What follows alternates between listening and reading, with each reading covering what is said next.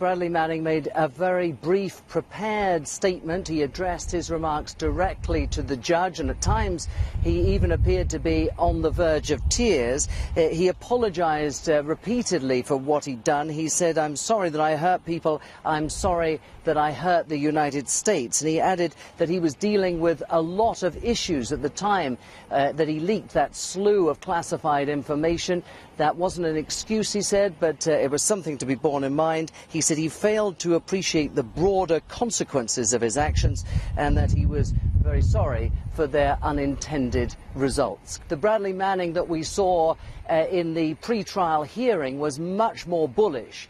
He talked about the bloodlust on the part of fellow American soldiers, as he put it, which prompted him to do this massive leak of classified information. And he said that he was basically seeking to draw attention to the problems that were going on with the war in Iraq and in Afghanistan as well. Today, as I say, much more contrite.